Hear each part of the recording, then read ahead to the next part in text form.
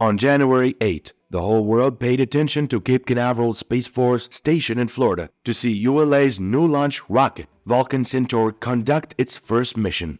Its payload this time, namely the Peregrine moon lander, was expected to be the first American spacecraft landing on the moon in over 50 years.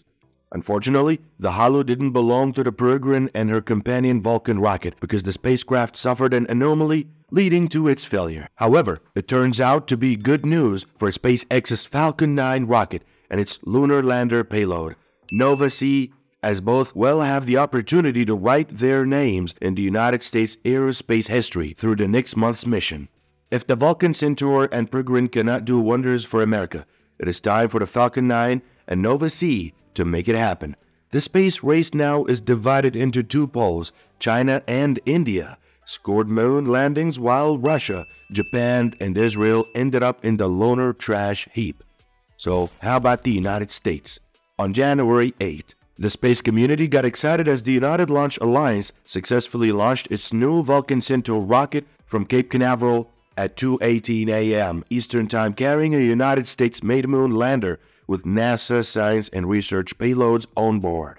The rocket's primary payload is a Peregrine lunar lander, part of NASA's Commercial Lunar Payload Services initiative and manufactured by Pittsburgh-based firm Astrobotic. It's part of a NASA-supported effort to kickstart commercial moon deliveries as the space agency focuses on getting astronauts back there. There are scouts going to the moon ahead of us, said NASA Administrator Bill Nelson. If Peregrine completes its task, it means the United States will achieve the first successful moon landing since NASA's final Apollo mission in 1972. If not, it could cast a shadow over the space agency's lunar program and Astrobotic. Of course, no one desires that. But unfortunately, everything is not always smooth. The Peregrine lander has suffered a malfunction in the propulsion system, causing the craft to lose fuel and critically endangering its mission. The company posted that the first signs of danger early Monday when, after a stage separation from the Vulcan Centaur rocket, the lander failed to face its solar panels to the sun. The company said it improvised a maneuver to do so, but after a period of expected communication loss, Astrobotic reported that the malfunction had caused rapid propellant loss. The company says it's looking at alternative mission profiles and maximizing the science and data we can capture. Does that mean NASA's plan to return to the moon was a failure from the first step? Well, not really. Keep in mind that NASA has funded a small fleet of such privately developed lunar landers, and Peregrine is just one of them. Sometimes we really need a brave pioneer whose sacrifice will give another one the chance to be the first.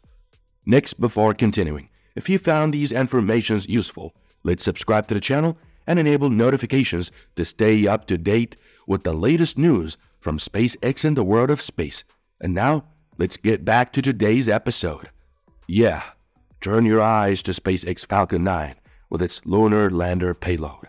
The Houston-based company Intuitive Machines is expected to use a SpaceX Falcon 9 to launch its uncrewed IM-1 mission from Cape Canaveral with the aim to land on February 22nd, a day before Astrobotic is scheduled to land on the moon. However, the company didn't say which date it was targeting for launch. IM-1 is the company's first lander mission and the first that is part of NASA's Commercial Lunar Payload Services program, where the agency buys payload space on commercial landers. IM-1 is carrying 5 NASA payloads as well as 6 commercial payloads from customers ranging from Embry-Riddle Aeronautical University to artist Jeff Koons. The previously scheduled launch window is between January 12 and 16. The change in launch date is due to unfavorable weather conditions resulting in shifts in the SpaceX launch manifest and pad congestion at Launch Complex 39A, the launch site for the mission. Several launchers ahead of IM-1 on that pad, including the Falcon Heavy launch of Psyche, were delayed until December 28, 2023.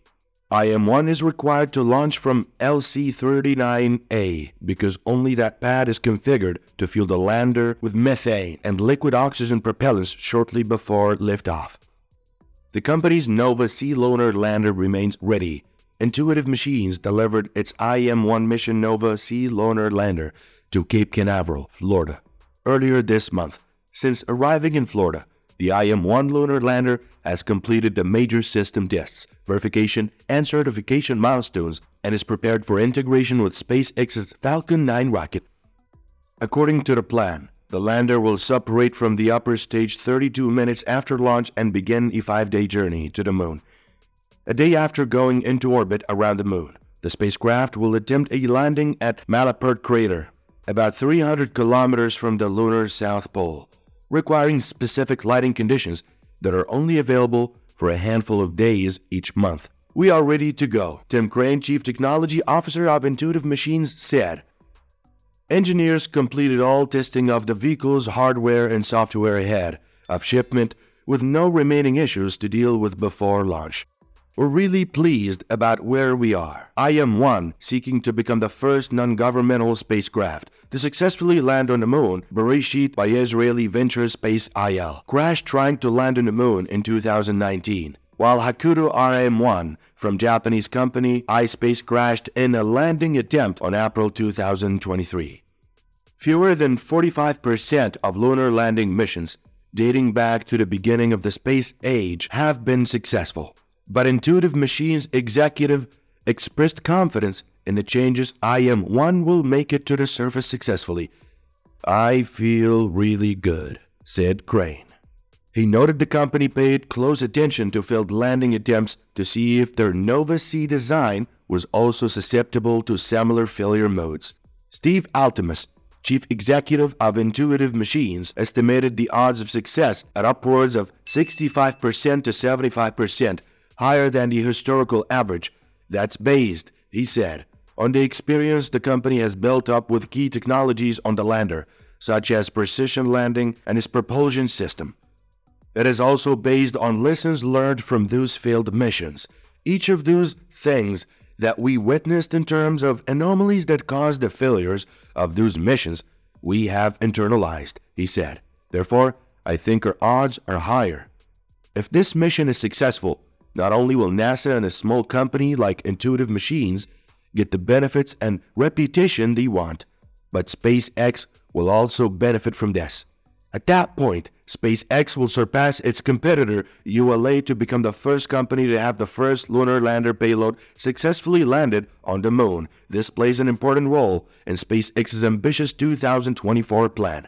2023 is a memorable year for SpaceX as they launched 96 orbital missions in 2023, a big jump from its previous high of 61, which was set a year earlier.